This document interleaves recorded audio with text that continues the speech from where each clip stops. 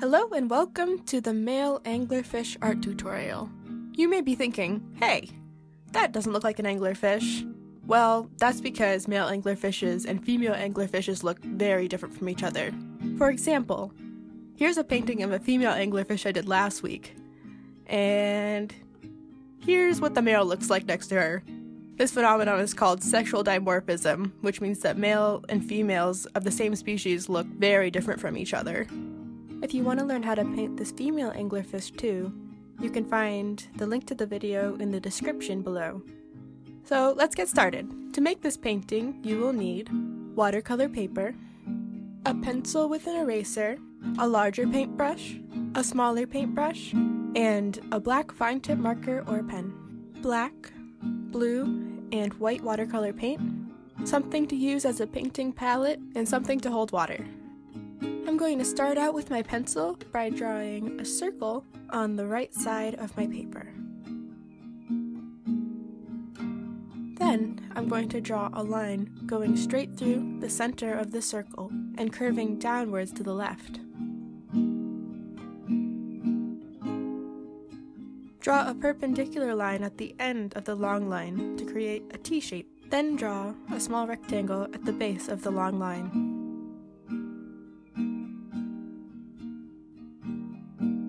Add some swooping, curving lines to connect the top corner of the rectangle with the top of the circle. We're going to make a bent line connecting the bottom of the rectangle to the bottom of the circle. So we're going to make the line bend about halfway through the long curved line. Now I'm going to draw a curved shape on the left side of that rectangle by making two parallel lines and connecting them with a curved line. Coming over to the right side of the circle, I'm going to extend those curving lines a little bit in front of the circle on both the bottom and top and make them meet in a curved point in the center. This will create the fish's snout. Now I'm going to erase all the lines we don't need anymore. So erasing that long curved line in the center, erasing the circle, and erasing the right side of the rectangle.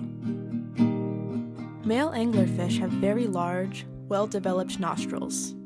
I'm going to draw this anglerfish's nostril by making a semicircle at the front of the snout.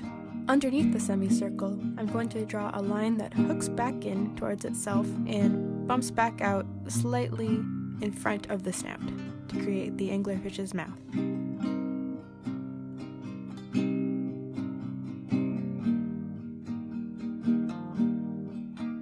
And I'm going to erase the original line we drew outside of.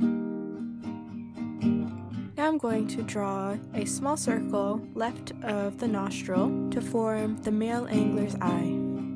I'm going to draw a small crescent moon shape within the eye. Then I'm going to draw another circle around the eye. Within the first third of the anglerfish's body, I'm going to draw a small pectoral fin by making a sort of half ellipsoid shape. Then I'm going to draw some straight lines to create rays of their fins. Focusing in on the caudal fin at the back of the fish, I'm going to draw some pointy lines to make the fin rays. These fin rays appear to be forked, so one large line with two small lines coming out of it at the top.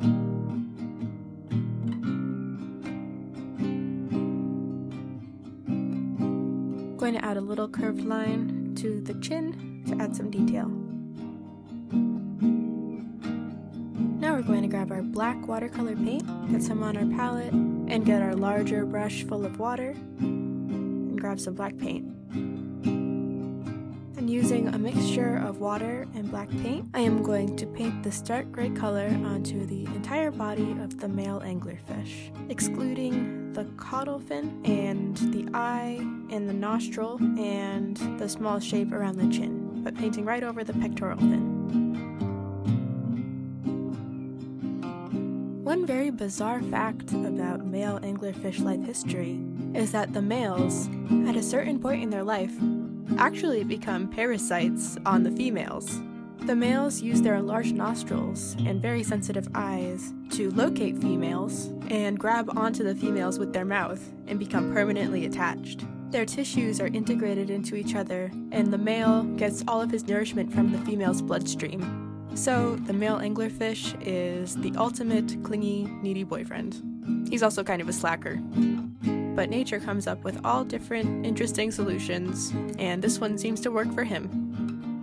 I'm going to take my large brush again and grab some darker black paint, so using less water this time and more paint, and fill in the fish's body once again, but this time not filling in the pectoral fin on the side of the fish.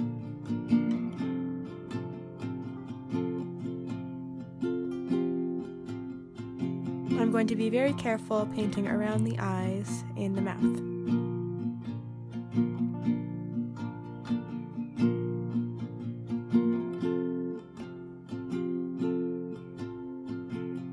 I'm also going to leave the space at the top of the head the light gray color instead of making it this darker black color.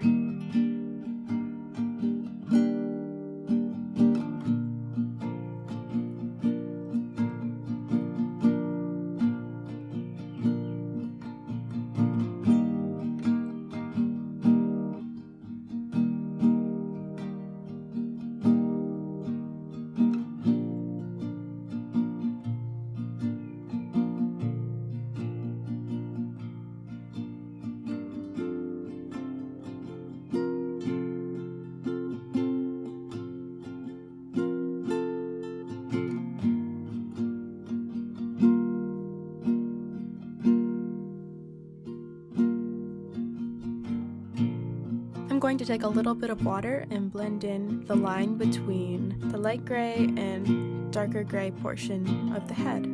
So just some water on my brush and dabbing it into that line. And then I'm going to blend it up into the top of the head. Now we are going to focus in on the caudal fin. Using a sideways sweeping motion with the long edge of my large brush, I'm going to fill in the fin rays with a light gray color.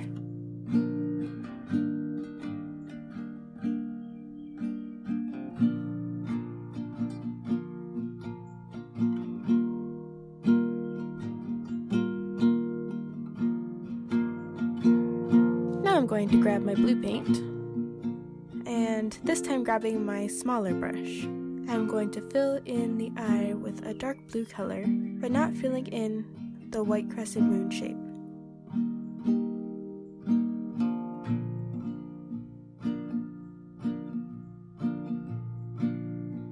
I'm also going to add a little bit of blue to the edges of the fish, but this is very subtle, just a slight detail.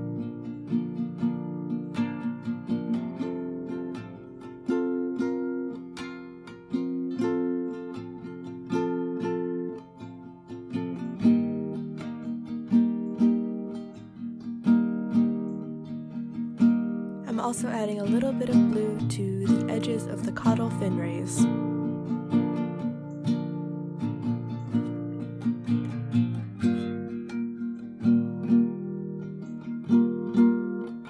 And a little bit of blue to the pectoral fin.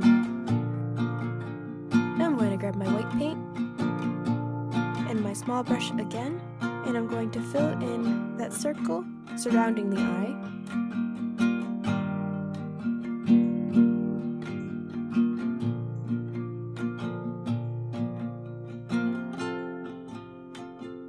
And fill in the large nostril.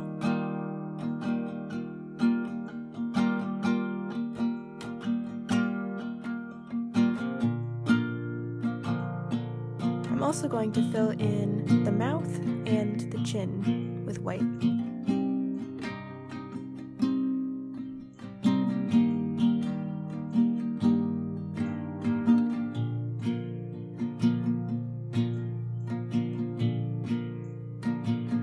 I'm going to add a little bit of white around the edges.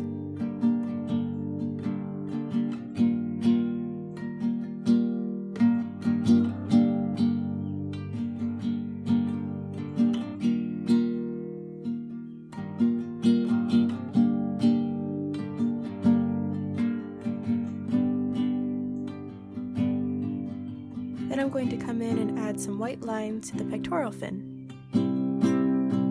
Now I'm going to grab some black paint on my brush and fill in that crescent moon shape on the edge of the eye.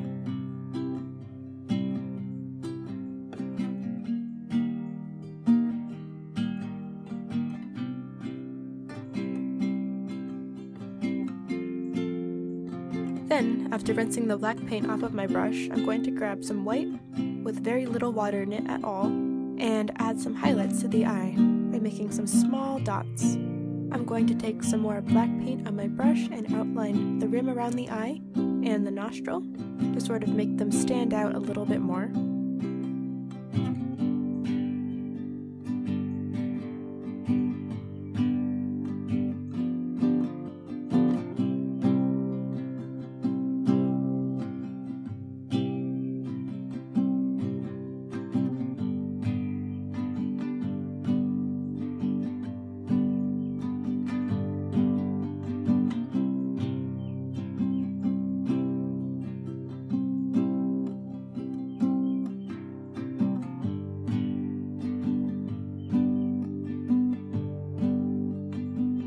Now I'm going to take a little bit more white and add some more highlights to the ring around the eye and the nostril, and the chin as well.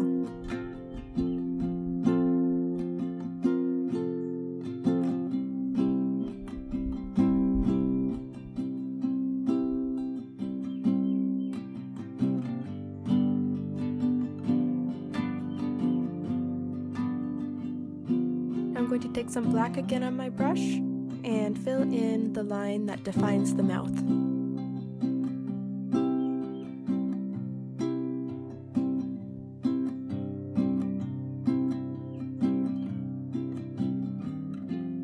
Now I'm going to grab my black fine tip marker or pen and start outlining the male anglerfish. I'm going to start going up around the nostril and the head and over the back.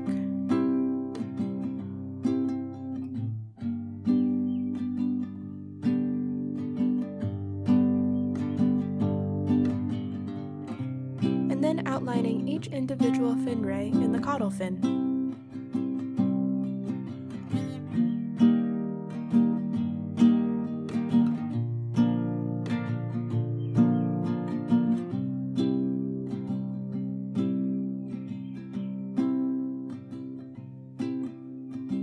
Then outline underneath the fish's belly.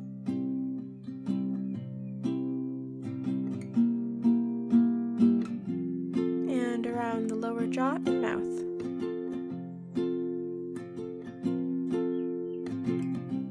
And I'm going to come in and outline the fin rays in the pectoral fin. I'm going to redefine the outside of the eye a little bit with the black pen.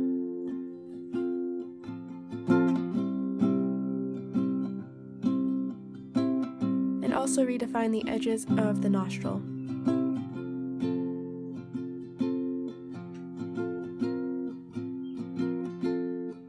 Now I'm going to grab my eraser and erase all of the pencil lines that are left behind.